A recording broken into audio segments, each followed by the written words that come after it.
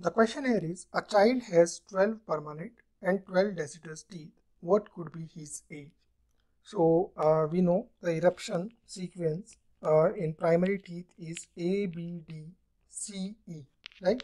Now these teeth will stay there for like 6 years of age, and this is at 6 years when the first permanent molar, the mandibular molar, comes. Okay, so I'll just try to correlate with the eruption sequence of the permanent teeth.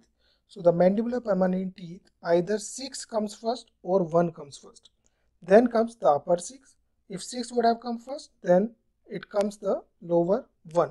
Okay, then upper 1, then lower 2, then upper 2, then lower 3, that is your canine, and the upper 4. Okay, upper 4 is basically what? Your first premolar.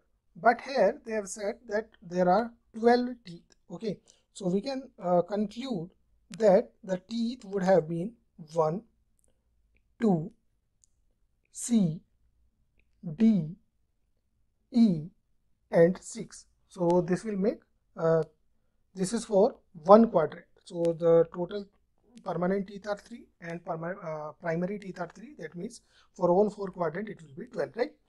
Now, which is the tooth that comes first? As we have seen that the 6 will be coming first, right?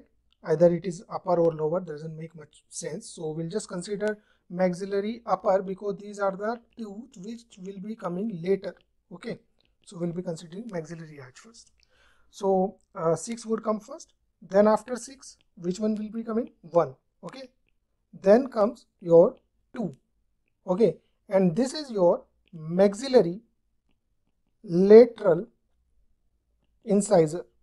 Okay, and we should understand that the age of eruption of the maxillary lateral incisor from the chronological table you can always find it is 8 to 9 years.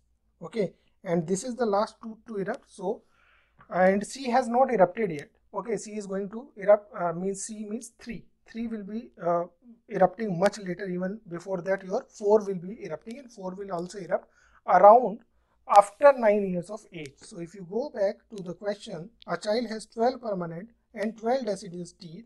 It means lateral incisor, the maxillary lateral incisor is the last tooth to erupt, which erupts at an age of 8 to 9 years. So the answer to this question will be 9 years. Around 9 years of age, the total dentition will be like 1 to C, 1 to C, D, E, and 6 in all quadrant.